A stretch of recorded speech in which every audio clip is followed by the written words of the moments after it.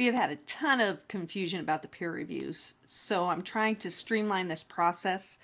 The benefit of having the peer reviews is I think if you think a little bit about your work, you do the self-evaluation, which I'm having you do. If you evaluate, look at the work of your peers and make sure that double check their work and do all of that evaluation, you actually learn a little bit better. You learn more, it sinks in a little bit deeper, and so that's important to me. Additionally, I like you to get feedback from more sources than just me, especially with some of these big projects. You have to realize you're looking at 2, I'm looking at 30 per class. So sometimes my feedback cannot be as in-depth as your feedback can be to your peers. So that is why the peer reviews are so important to me. So let's talk about how they're going to work here. We're going to start actually using them for a grade. If you didn't use them, if you had problems understanding, didn't submit for the previous weeks, don't freak out. We're not worried about that. So here we are, we're now in week 4. And I want you to notice here that I did not, in this particular week, and I know my view is a little bit different than yours, I didn't actually put an assignment submission here. All you have here is a description. You have a description of the project, and here, down here, I will be putting what would go into the rubric, because I can't really attach a rubric to it. So that is the way that will work. Here, I can go into student view probably. So don't go and say, I can't submit my project to the assignment. Well, you can't, because it's just a description. So if you can't do it there, where are you going to submit it? You submit it outside of the week folder, and I'm putting the peer reviews. I'll call this a peer, I'll rename this here so you guys don't all get confused. I'll call it the peer review or self-assessment or something, but I'll keep the week 4 there. It's outside of the weekly folder because it spans both week 4 and week 5. Now, here's where the confusion is coming in. You can submit this project all week long, right up until midnight this upcoming Sunday. You can't turn stuff in late. Sorry. So a lot of people are saying, why can't I see my peer reviews? I'm trying to do peer review too. Well, you can't see it because we're in week 4. You have to turn things in on time because this is automated. You can see here that it's going to, at 11:59 p.m.,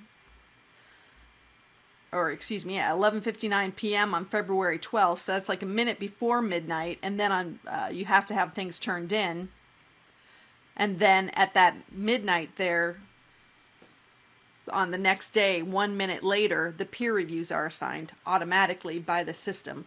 So it's not me being mean or anything. And then once people have turned in their work, I can't go in and change these dates. So you must submit in this period of time. So please don't come to me and say, I'm going to be late. Hey, you had this whole week. It's not like you have to wait until Sunday to do your work. Do your work a little bit early. Here's a little secret. Even if you're not completely done, you can submit your work to the peer review just so you know that it's there. The only question is, here, if we click on this View and Complete Assignment, you do have to write these things up. So, you may have to write for the future or something, but if you have a really good idea of what you're doing and you still need to just refine some stuff, go ahead and submit it to the peer review because they're just looking at your URL. So it doesn't matter, it's not like you submit it here and it's frozen in time forever. Does that make sense? For this particular assignment. The thing that is frozen in time, though, is whatever you write up. But your web page itself will be changing. So, to get into this, how do you submit it? You can see here that I have this. I tell you what to do. You're going to click on this question 1.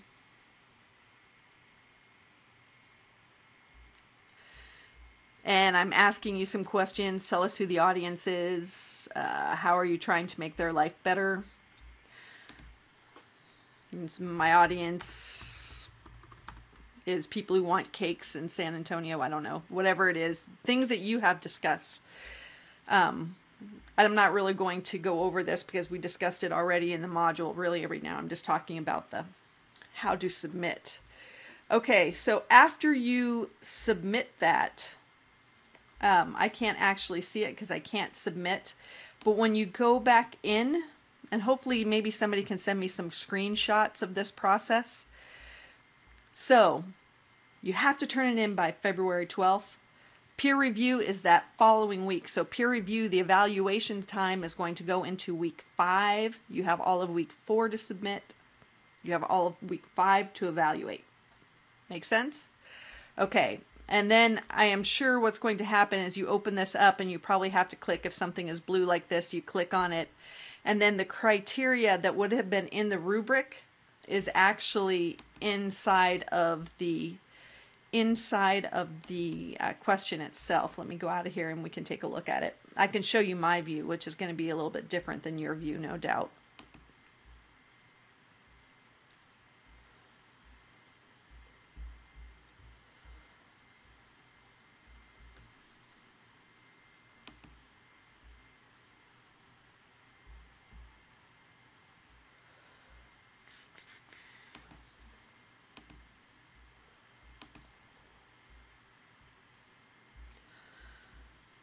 Okay, so this is what I see. So I have the question and then I have criteria for all of these.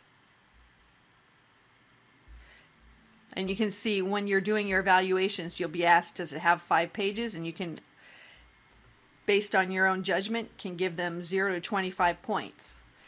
Does it have a submenu item? Give them 0 to 20 points. And this is kind of a yes or no question, so, be nice to your friends. Okay, is there an external link? Yes or no, 0 to 20 points. And I don't think I actually asked you to look at their alt tags. Oh, look at that. You got off on that one. And then this is significant progress towards a goal. That's going to be based upon what they wrote up, because if you didn't see their project last week, you don't know what changes there are, so you have to kind of evaluate. Did they actually do some work this week? Yes, no. And then based on, did they do a few hours worth of work, give them 0 to 35 points. That's the way the peer review works. So starting with this week, we will actually be using the peer review.